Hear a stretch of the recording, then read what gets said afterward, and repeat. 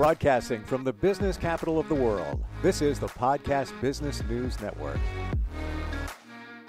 Welcome back, everybody. Interesting conversation we're going to have today with a gentleman who is somebody that is very plugged into business ethics. He's taught it, he's researched it, he's done many papers on that as well. He's been an adjunct professor of business ethics and a senior researcher. Today, we are going to talk about the cell phone and what it's done to our culture in general. He is Ronald Berenbeim. He's back with us again. So great to have you back here, Ronald. How are you? Fine, Steve. Good to see you. You too. Now, this whole topic today spawns out of a best-selling book. Tell us about that. Well, Jonathan Haidt, who was a colleague of mine and is still there in very fine form at New York University, has written a new book called The Anxious Generation. It was number one on this week's bestseller list, nonfiction bestseller list, New York Times bestseller list. And it talks in general about the impact of cell phones and other forms of electronic communication between among members of this latest demographic cohort. I believe it's Generation Z, and how and the impact it's had. And what John has noticed in surveys of all generations, including going back to the boomers at least, and maybe before, is that there has been a very, very significant increase in anxiety among members of those cohorts. Now, there's been measured in various different ways by various different surveys. I don't know exactly how and in what way. But the greatest increase has been, as you might expect, among the demographic cohort that is now somewhere between 17 and 25, or that was between 17 and 25 when the survey was taken in between, when the various surveys were taken between 2012 and 2015. I just want to interject here, even with Go that. right ahead. Backing up what you say is the CDC has said that the largest demographic of people who have considered taking their lives are teenagers dealing with social media. Many would assume that number is right around 50%, 52%. And many attribute it to cell phone use, social media, and all of that. So yeah, it's definitely in line with what you're mentioning here. And of course, Jonathan is very well known and has written a series of books that have documented the progress of these kinds of changes over time, over the last 2 decades or so. So I think, all you have to do, basically what Jonathan has pointed out is, or John is, as most people don't, what he has pointed out is that there has been the kind of activity that used to be supervised or semi-supervised. I mean, the playground, for example, had boundaries. You couldn't get emails from Hollywood there or anything like that. Websites of Hollywood. And that there has been a total absence of the supervision that used to exist in various different activities. Sure. And whereas activities that are surveyed now, rather are under supervision, really maybe don't need it in the activities that are not due. I just compare, for example, I had a fanciful thought of comparing one of today's dating apps to the character that was played by Barbara Streisand in the film Yentl, and just how supervised courtship once was, for Right. example, compared to now. So, And I think this is fantastic. I think there's so much credence in this book, and I back it up with personal information. I have teenagers, number one. Number two, in terms of your point of supervision, it's nearly impossible to supervise all that activity, even to the point of trying to install different apps to filter or regulate the use of cell phones, what websites are seen, all of that. I have tried, I think, everything out there, paid for them. I've talked to tech support, all of that. There's flaws in all of them. And I spoke to my friend Mike, who is high level at IBM. So he's a super techie. This is what this guy does. He's got teenagers too. And I said, Mike, what can we do here? What I've tried everything. I mean, this is in your wheelhouse. You write programs, you do seminars, you're sought after to talk about cybersecurity, all of this. What do? You know what he told me? He said, you talk to your kids. He goes, nothing is going to lock it down. And that's coming from somebody of that level.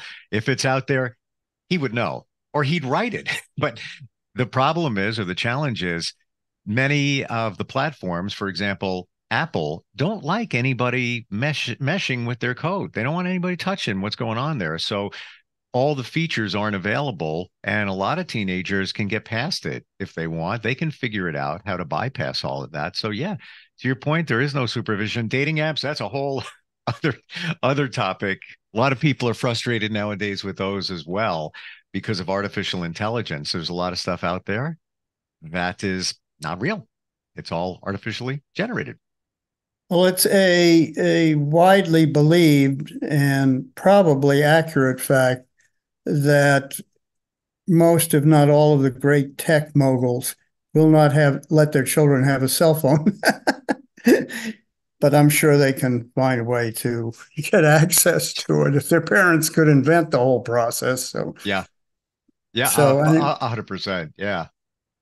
so I thought maybe we'd take a look at our frame, which, as you recall, goes from utilitarianism and basically economics to law, and then to ethics, to see if there's a way that we might get a handle either on diagnosing the degree of the problem or and optimally some solutions. But that, of course, is, as you yourself have seen Sure.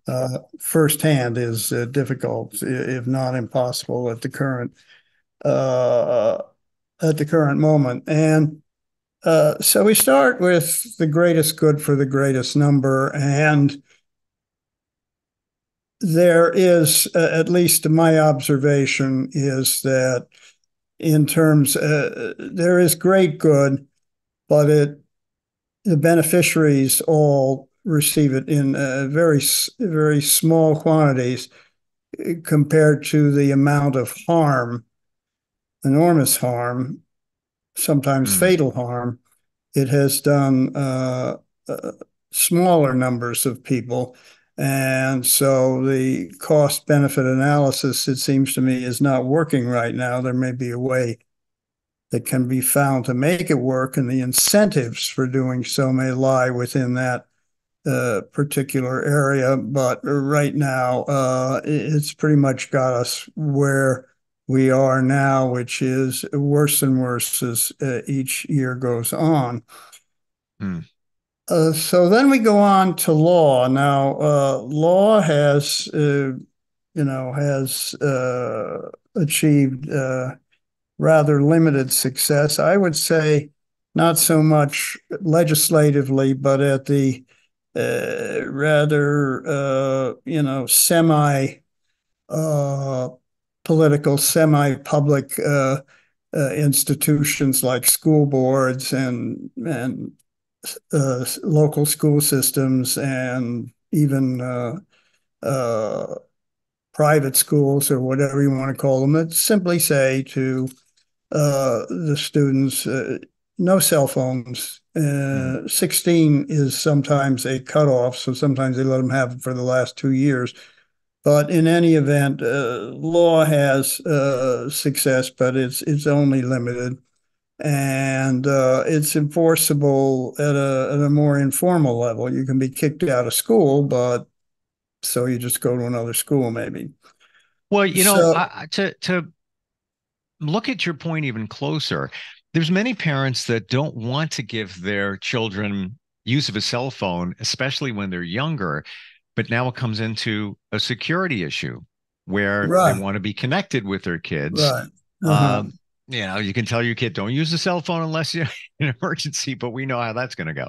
And we want to know, we want to know when there is an emergency, and we want you to have it and use it then. And we want to be able to reach you if there's an emergency here that you need to know about. Exactly. So it's hard to, balance those considerations. So once again, it seems like we have to deal with uh, ethics and look to ethics for some kind of help, if not solution. And uh, I've used the word before, and we'll use it again. The word that is generally used among, if you want to call them practitioners or scholars, is uh, virtue. Now, Aristotle identified the four virtues or identified four virtues as prudence, temperance, uh, courage, and justice. And the founding fathers were very heavily influenced in this area.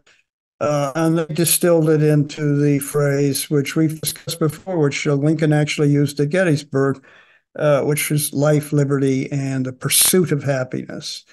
Now, what do we mean by the pursuit of happiness? Well, another person I've known for some time,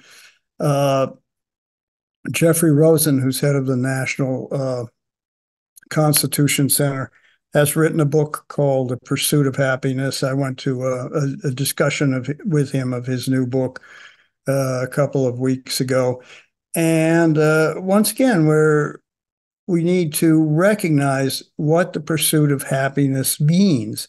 Hmm. It means not feeling good. It means being good, finding ways to be good, not finding ways to feel good. That's the pursuit that we're talking about. Or and Hmm. it's when you look at it that way, you realize that obviously when the founding fathers talked about life, liberty, and the pursuit of happiness, uh, they were not talking about the kind of things that we read about on page 6 of the New York Post, which has never been on page 6 in my Yeah. lifetime. Yeah. Yeah. But, I don't know that you want to be on that page. so we're talking about being good. We're talking about what David Brooks has, I think, quite cleverly and quite accurately referred to as eulogy virtues rather than resume virtues. We're not talking about the kind of statements one would find on your CV. We're talking about the kind of statements that might be delivered at your funeral to sum up your life. Can we And can we go back to what you said yeah, before, the sure. the virtue of feeling good versus being good? How would you how would you define that even deeper? Now, it might seem rhetorical, but being good, does that mean for the greater good? Yes, it certainly does. And I might add that to add an additional element of confusion to it, the thing that probably should make you feel good more than anything else is to be good. Hmm. Uh, Otherwise, we're just talking about sort of physical sensations. Right. We're not talking about the way you actually feel about yourself and about the world around you. Totally. And it's often been said too, that's why we volunteer. That's why we help others, because we're helping ourselves to feel good, but we are being good by showing a gesture of goodwill. So yeah, okay. So I wanted to make sure that was clear in terms of the virtue uh, that we talk about here. Yes, yes, yes, that's it.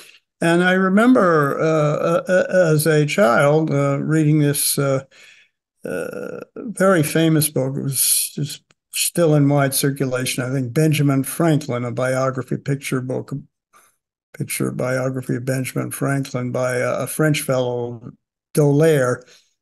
Your children may have read it. You may have read it as a child. And on each one of those pages, there's one of Benjamin Franklin's proverbs from his Poor Richard's Almanac. And one of the most famous ones is God helps them who help themselves. And when I was growing up, and probably until fairly recently, I always thought that Benjamin Franklin was the original conservative type guy. Don't go looking for handouts. God will only help you if you do the best you can for yourself. And now, when you look at it in the frame you just put it, and with which I totally agree, and so do many other people, you feel best when you are doing your best to make other people do the best that they can. And Mm. I think that was what Franklin was trying to say. And his point of view was better understood and certainly better received in his own time than ours, unfortunately. Yeah, at this juncture, as we look at this book, which is a New York Times bestseller, the whole social situation involving cell phones and social media, because they are connected. What do you think overall, Ronald? Is this the solution? Is there one? Did we jump so far down the rabbit hole in the last 20 years that there's just no climbing out? What are your thoughts overall? Well, I guess I would say that it certainly feels like that, Hmm. but we have seen this happen before, and sooner or later we claw our way out of it. But for some of us, uh, it may not be in our lifetime. And there's so much connected and intertwined in all of this. Again, back to companies like Apple that don't like other companies touching their stuff, if you will, in terms of code. And there's so much billions of dollars on the line here in terms of advertising. Now, your phone follows you around. I don't mean just physically, but it follows you around. Google knows what you're doing. Google is so They deeper tell than you once a month what you're doing, where you've been. well, it even goes, yeah, yes, and it even goes deeper. When you do a Google search, it's not just you're typing in some keywords and Google's looking at it and bringing back the results. Now it's all based on intent. It knows what your intent is based on your search habits, based on your demographics, based on third-party data. For example, if Ronald went searching for a cosmetic surgeon for breast augmentation, hypothetical going here. Google already knows that you're just testing the water. You don't want that done. It knows who you are. It's not just about the typing in. My point here is it goes deeper. It's much more deeper than we even imagined. So, the rabbit hole isn't here. It's like way down here where we are now. Um, and even to the point of security on your phone, it's I think a false sense of security in many regards, and even protecting our kids. Uh, I'd love to hear suggestions on how to do that. to lock your phone down in those regards. Do you feel it's just something that we have to better adapt to? It's here, not going anywhere. Better adapt to. Well, it depends on what you mean by adapt. You don't want to develop, you don't want to work at developing tolerance for that sort of thing and say, oh yeah, I can live with that now that we've got it here.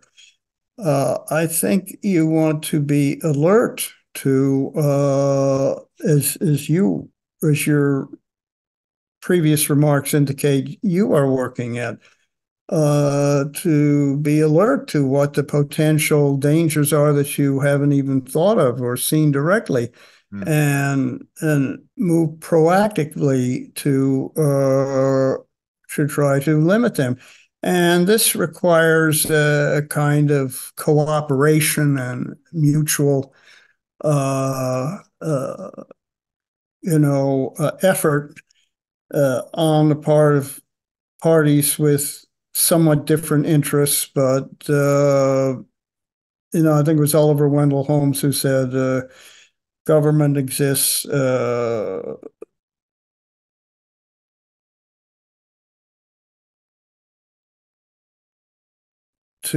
enable people, in so many words, fundamentally different. They can all agree, perhaps somewhat more limited, but at least to some degree. Wow. Deep talk today because it needs to be said. The book again, if somebody's interested in that book, and this is a colleague of yours, yes? It used to be when I was, I've retired, but we see each other now and then at various different functions and affairs, of which I'm sad to say there are many fewer than there used to be anyway. But yeah, he's a good guy, and I was very pleased. And I don't think it's the first bestseller he's had, but this is number one. Wow, that's really something. It really is. Yeah. And especially, a nonfiction bestseller. You don't see a lot of those, especially this type of topic. So it stands to reason that there's interest in this. People are concerned. Well, if ever you wanted proof of the famous idiom that truth is stranger than fiction, you've got it here. I've heard that phrase many times in my lifetime, and I've never considered it in that way. But I believe you're right on target with that one. Ronald, how do we connect? If somebody is interested in sharing a comment, wants to pick your brain on something ethically, how do they find you? I think you have a Gmail account that you share. Yes, it's Ronald.Berenbeim, Berenbeim, @gmail.com. And my telephone number, good old-fashioned landline, is 212-831-0645. It's reasonable to think that nobody will be monitoring his phone. At least we don't think so, but it's easier to do it on a cell phone than a landline. Ronald, great having you on here. Thanks for all the insight and your thoughts on ethics. And I look forward next time we get together. Are you looking for even more of the podcasts and hosts that you love? The Podcast Business News Network is proud to announce that you now have even more ways to listen live. Check out the MyTuner Radio, online radio box, and Simple Radio apps on iOS and Android, or find us online. Search for Business News Network on mytuner-radio.com, or search Podcast Business News Network on streama.com and onlineradiobox.com/US. Take your podcast on the go and don't miss a minute of the action.